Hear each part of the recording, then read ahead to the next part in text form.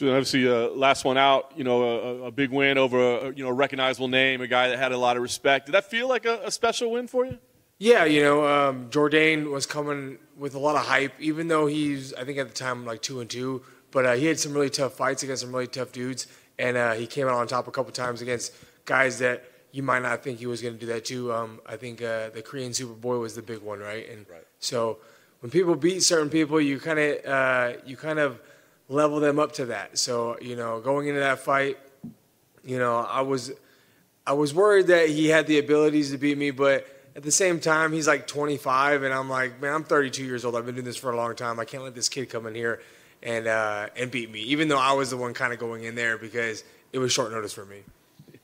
What do you point to? I mean, obviously the run that you're on, I know you had the one setback, but I mean, it's been a great stretch of your career, right? I mean, is it the experience? Is it something that you changed? I mean, what is it that everything seems to be clicking now? Yeah, I don't know. I think the first, I was 1-1 in the UFC a long time ago, around the Ultimate Fighter, and then I ran into a 0-3 run.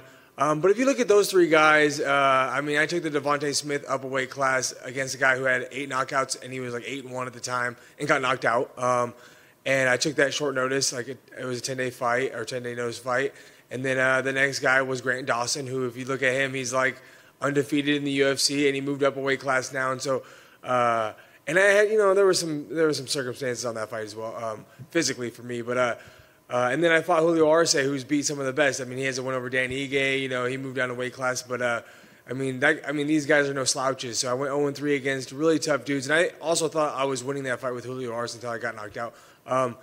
So I don't think it was any kind of problems that I was having. I think it was just the competition was really good. And I never had really game plan fights. I just kind of go in there. I know how to fight. I just go in there and just let the fight happen. And I think in those fights, I did that too much.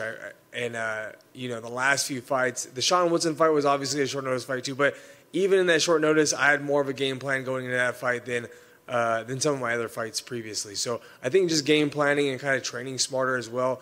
I used to go spar and just, beat the dog shit out of my training partners. We'd both get in and get out and feel like we did more than a fight because we just beat each other up so much. And so I've kind of toned that back down a little bit and been a little bit more intimate with my sparring. Instead of having a bunch of different sparring partners and my coaches trying to watch me on a huge mat with a bunch of other fighters, we go in a little early. We get a cage. I do 3 rounds with the same guy so I can, I can adjust in between rounds instead of having just a fight. So I think just more of that specific training. Before you started on this run, right? I mean, had you started thinking about like, what else is there? It's like, do I have other skills that I can make a living at, or like, what was it?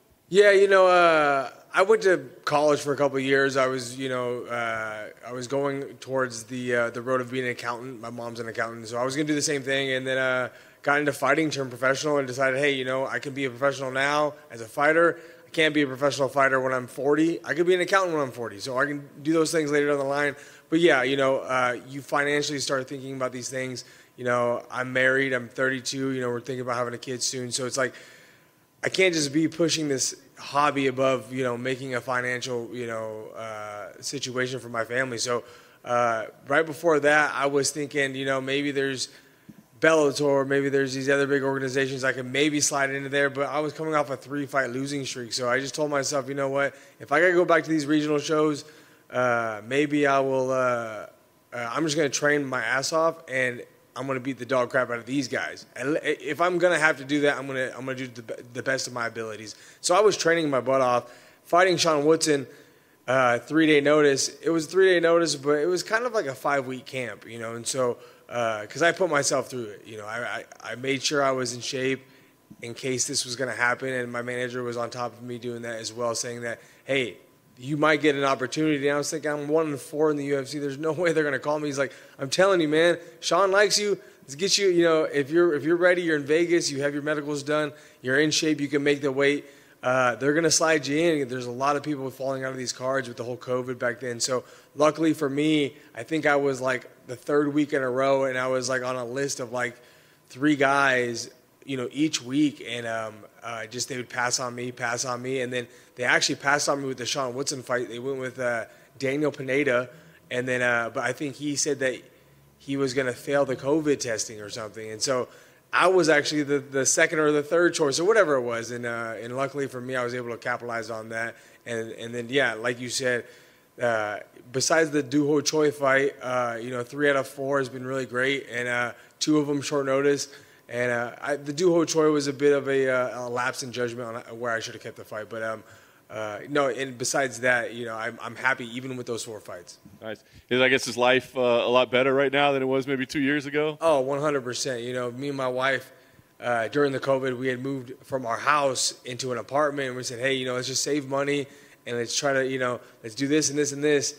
And literally, we had moved June, and I think I fought Sean Woodson June 22nd or something. So, and I got a bonus on that fight. So we went from, minus, $10,000, $15,000 in credit card debt, just all these things, to making close to 80 grand that night, and was able to pay off a bunch of stuff and put some money in the bank, and then getting a win over Nate Landwehr in the way I did, and then also obviously with the Jourdain and getting another good finish over him. And it's not even the money, it's just just understanding that I when you fight and fight and fight, you're like, man, I deserve to be in the UFC, I deserve to be here, and then you get there and you fail sometimes, and it's just like it can be a big, mental frustration. And so for me, just getting back to where I feel like I belong, you're going to win some, you're going to lose some, but I feel like I should be winning more than I'm losing, and I wasn't doing that. And I still don't have it. I'm 4-5 in the UFC, so I'm hoping to get a win over Peterson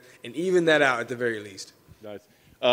Peterson doesn't seem to like you very much. You said you were trolling him a little. Were you sliding in his DMs or? Yeah, for sure.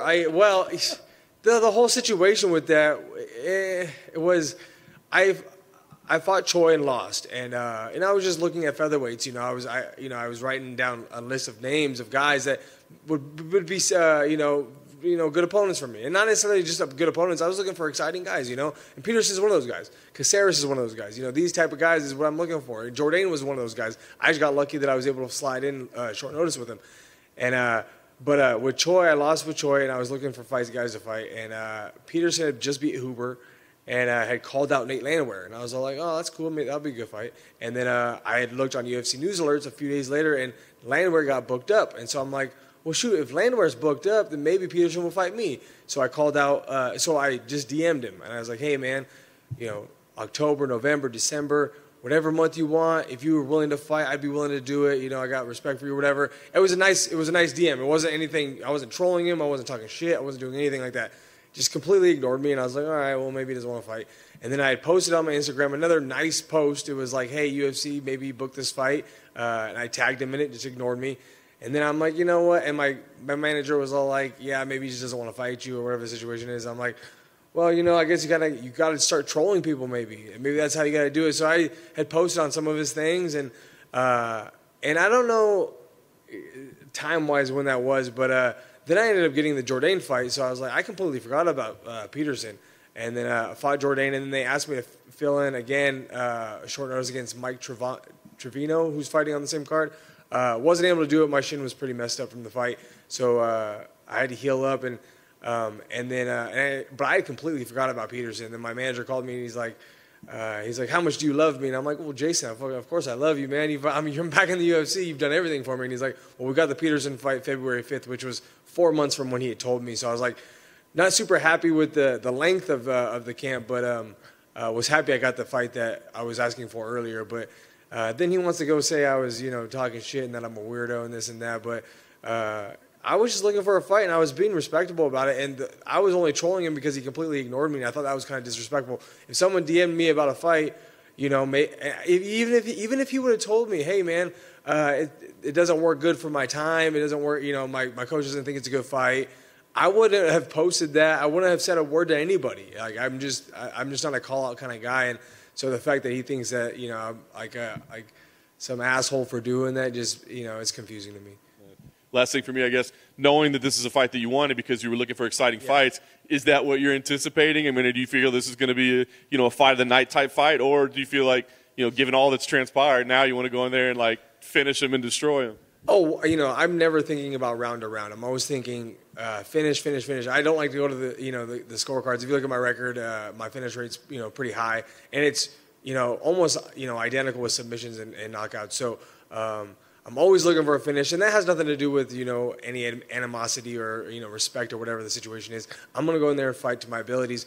But he is one of those guys that presses forward, can take damage, seems to have a chin on him, and he gets a little crazy sometimes, and he's tough and he's durable, and I think I bring the same kind of attributes to the fight as well, and am willing to press the action and see where it goes. I don't think either one of us necessarily care on shooting a shot. I think we're just gonna stand in the pocket and swing. So I'm looking forward to it.